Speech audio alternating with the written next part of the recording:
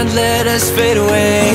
It's not a price I wanna pay, and it's not too late. No, we lost our purpose, chasing all that surplus. You were all that I need. I feel that we can break free.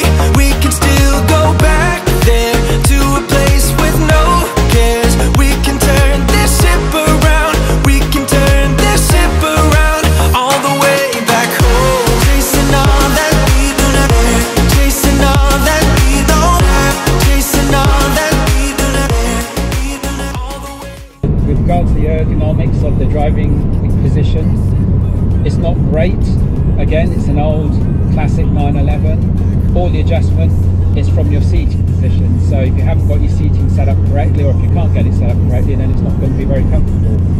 And also, as I talked about in my earlier videos in the series, links to those below, you're at a twist, because this is designed, the 993 911 is designed to be a left-hand drive car, predominantly a left-hand drive car. So moving the pedal box to the right-hand side, they've had to put the pedal box slightly to the left, which means your hips are slightly to the left angle. You won't be able to make it out, and you get used to it very quickly, or it causes problems in your back and you can't drive it.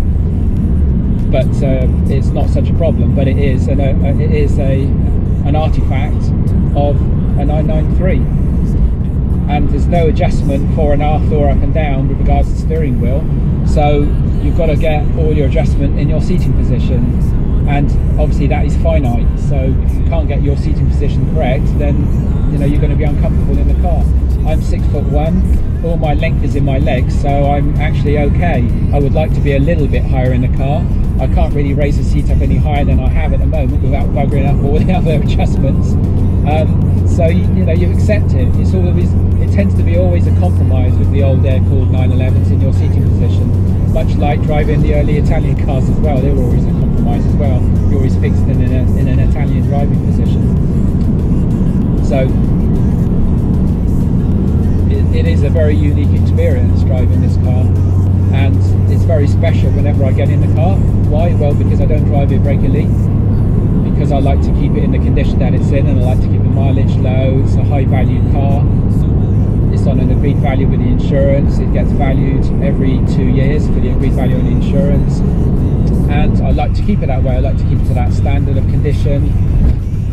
You hit a bump, you feel it. UK roads aren't the best, but it's a sports car at the end of the day, and I feel that this is the last of the proper 911 sports cars.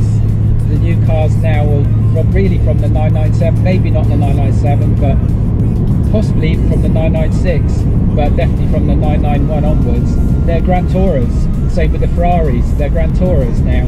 The modern Ferraris are Grand Tourers. They don't make sports cars anymore, and that's because that's what the market demands. It's what people want, apparently. I'm speaking to the Porsche managers and to the Ferrari managers. That's where the market is. Therefore, obviously, the market, the customer requirements and customer expectations and sales drive the market. Ferrari and Porsche will make cars for their customers. So if the customers want Grand Tourers, that's what we give them. To my mind, they're far too big and far too wide. I'll never have a modern Porsche, but that's what people want nowadays.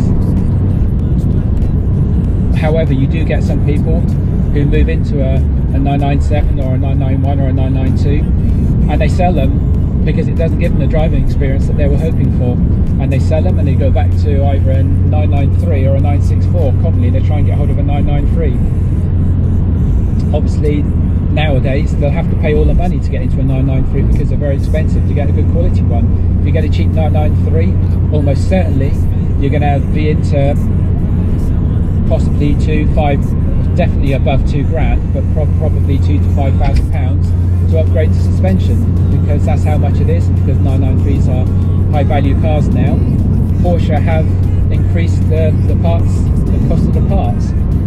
They're classed as classic Porsche parts, and in effect what that means is Porsche increased the price of them.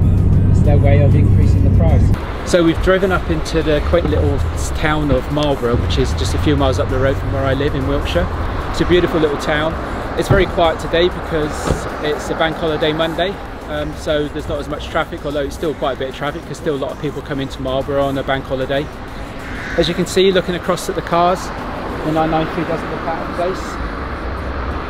And if anything, it adds something to the village, having a beautiful classic car like the 993 in a lovely quaint old village, Wiltshire village like Marlborough. We've stopped here to try and get a coffee, did a little b-roll, but unfortunately we couldn't get a coffee, not yet anyway, so we're going to have another drive round to see if we can get a coffee. So I talked earlier in one of my other videos about the short shift upgrade that this car's had with goldenrod. It does make a lot of difference. I haven't driven the car very much with the new short shift kit, but it's very direct. The gear change is very direct. It was quite direct before, being a 993. You get that with very much an agricultural connection with the car, as people say, or very mechanical, I should say mechanical, not agricultural, very mechanical engagement with the car. But having a short shift kit on there, you can really feel the selector shafts. You can really feel the selector shafts engage the gears. It's a good feeling. It adds to the driving experience of 993. We've got a bit of an open stretch of the road now, so just open the car up a little bit. You hear the car howl there, especially when it got over 5,000 revs.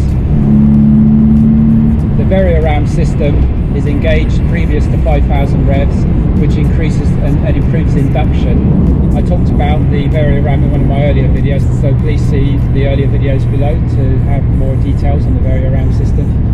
But in effect, it changes the induction quite substantially previous to 5,000. There's 3 different stages. The vari-around covers 2 of those stages, which is pre-5,000 RPM, increases the inlet length, and after 5,000 reduces it, so it takes it back to a standard resonance chamber. And then around 5,800 there's another configuration change where the resonance chamber is reconfigured again via a valve, which changes the state of the resonance chamber, changes the size of the resonance chamber. When you put together a 3.6 air-cooled engine with 35 years of engineering to advance it to the stage that it is, the 3.6 engine in the 993 being the last of that air-cooled engineering, being the last of the air-cooled engineering, therefore the end of the 35 years of engineering. And you have engineering such as vari-around included in the pack, then it provides for quite a spirited drive even for a 22-year-old car.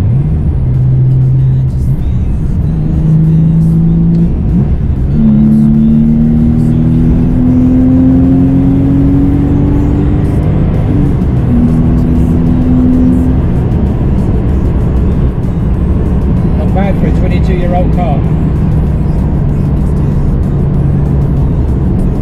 As always with the 911, especially with the old style 911s, you never unweight the car, you never unweight the rear ends as you're coming into corners.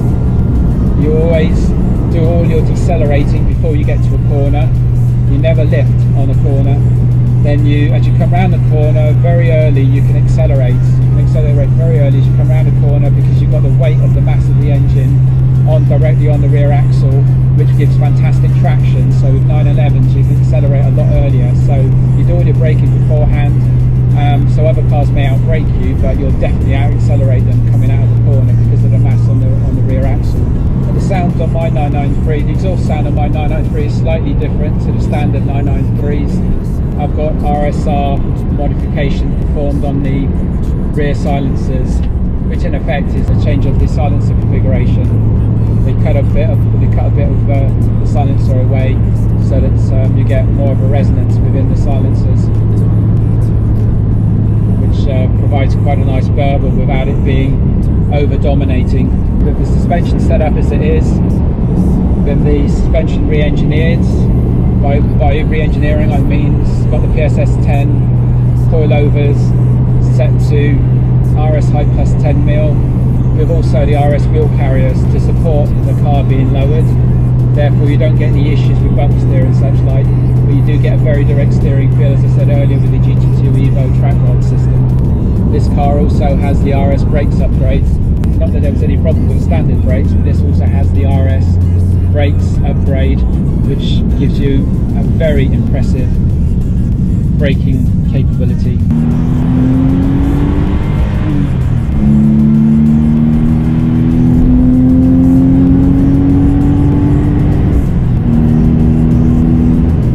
So we're going to close out the video now, guys. The light's getting bad. We're still on the outskirts of Marlborough. We're actually at the Marlborough Gallops. This is where horses are trained. So this is a training section for horses. So I'm a collector of wristwatches, and so my channel also does reviews and will do more reviews on my wristwatch collection. So we'll do a wristwatch check today. Today I'm wearing the Breitling 806 1959 reissue. This has the B09 movement. As I say, the light's getting bad now, so we don't want to leave it until we get back. So we'll close the video out now. Thanks very much for watching, guys. Please like, subscribe and share the video amongst all your friends. And I notice also that around circa 70–75% of my viewers aren't actually subscribed, so please make sure you subscribe. It's very important for the channel so that I can grow the channel and move forward with the channel. And also please make sure that you share the video among your friends. And thanks a lot for watching, guys, again, and see you in the next video.